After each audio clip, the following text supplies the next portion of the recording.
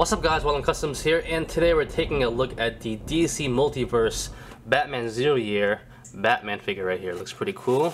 Take a look at the back, some other figures. You get the Justice Buster. Alright, let's open him up. Alright guys, so here he is out of the box, and I have to say, I'm actually surprised at how big this figure is. It's a pretty big boy right here. Overall, there was a DC Collectibles version of this that came out not too long ago, and I have to say, I don't have that one, but I know the scale of those figures. It's very similar. I'm surprised at how big this figure is. We can do some size comparisons at the end, so I can show that off. But he does come with the left leg. This is the right leg of the Justice Buster. If you want to collect that and build that as well, there you go. But let's take a look at this figure close up. Alright, so taking a look at Batman up close, he does sport a new head sculpt right there, as you can see it. I'm not a big fan of it. You could be the judge of that yourself, but it's a pretty big head as well. But going down to the rest of the body, I think they did a good job. I think it looks pretty good overall. They did a great job on all the black padding, if you want to call it that, around his body. It looks pretty good too. Nice sculpting as well. Going down to the rest of the figure, he does sport the purple gloves. The belt's okay, nothing crazy, but it's pretty decent. He does have his gun holster right here for his grappling hook. I want to call it that, grappling gun. It's been a long time since I read 0 Hour, so I'm not really sure what that is. Probably is a grappling hook. But going down the rest of the body, you can see his legs are pretty nice. Overall, the sculpting is pretty clean, if you want to call it that. New boots over there in the bottom as well. So this is pretty much a new sculpt. So it's a pretty good sculpt, I have to admit. I'm not sure how much of the base sculpt you're going to use for other figures, but overall this Batman figure looks pretty good. Going to the back, his cape is a little bit different as well because there's a split in the middle right there. You see that? Is that supposed to be there? I think it is, but who knows? Pretty decent. The sculpt is pretty stiff though. I'm not a big fan of that. If you guys watched my tutorial on making cloth capes, I'll probably cut it down the middle right there. But overall, it's very clean looking. Yeah, no real complaints at all right there. So going back to his gun right here, the gun holster right there, he does have his grappling hook. I'm going to call it the grappling hook. I don't think it's a gun. I could be wrong though. So it fits in there, and it fits in the right hand of his. Not the best. Kind of had to bend it a little bit, as you can see right there. But it's pretty decent overall. So when I have him posing with that, you can. And how it looks, you know, it's pretty decent looking, nothing too crazy.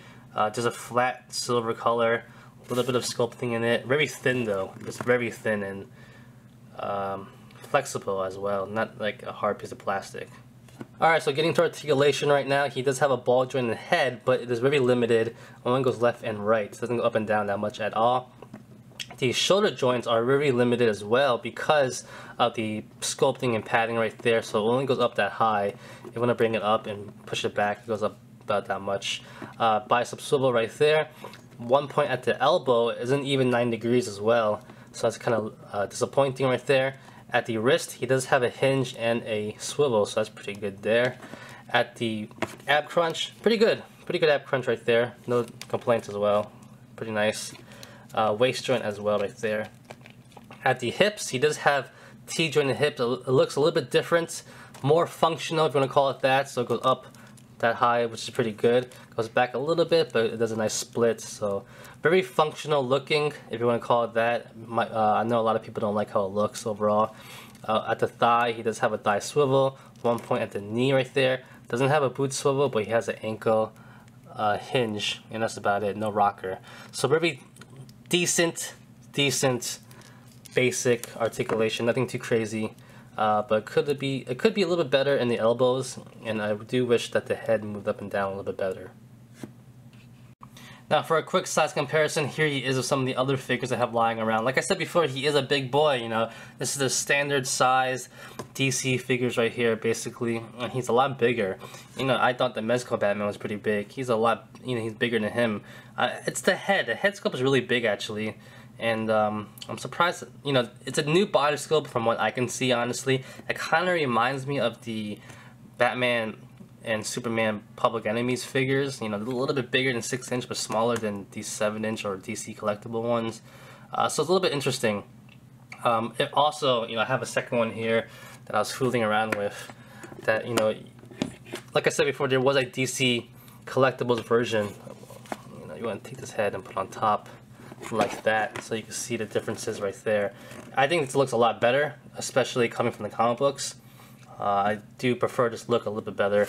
And then when you sport him with the other figures, he still is towering over them, but looks a little bit better somewhat. But you know, it's definitely, you know, it seems like they're not in the same scale. So it's very interesting. This figure is so big. I don't know if they're purposely trying to make Batman bigger overall because of the new movie coming out. But yeah, that's something to note, really is. Because if you're not a big fan of the size, you might not want this figure. Alright guys, so what do you think about this figure? You know, I have to admit, when it first was announced, I was a little bit excited for it. Now that I have it, I'm a little bit disappointed, I have to admit. I think it's the head sculpt that I don't like a lot.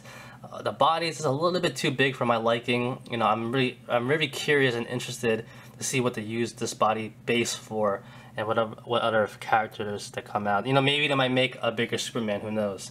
But other than that, I have to admit, I'm a little bit disappointed by it. I thought it would be a lot better. Overall, though, as a Batman figure standing by himself, it's pretty decent. Like I said, the head sculpt could be a little bit better for my liking, but if you like the 0 Hour look, it's a pretty decent figure, and you can't go wrong with it. You just have to pick your scale. Maybe this might be better off with the DC collectible figures, if you collect those. So that's about it, guys. Leave some comments. What do you think about it? And that's about it. So like always, comment, criticize, subscribe, do whatever you want, pay attention. Follow me on Facebook, Twitter, and Instagram at wildandcustoms.com. If you like the video, get a thumbs up. Peace.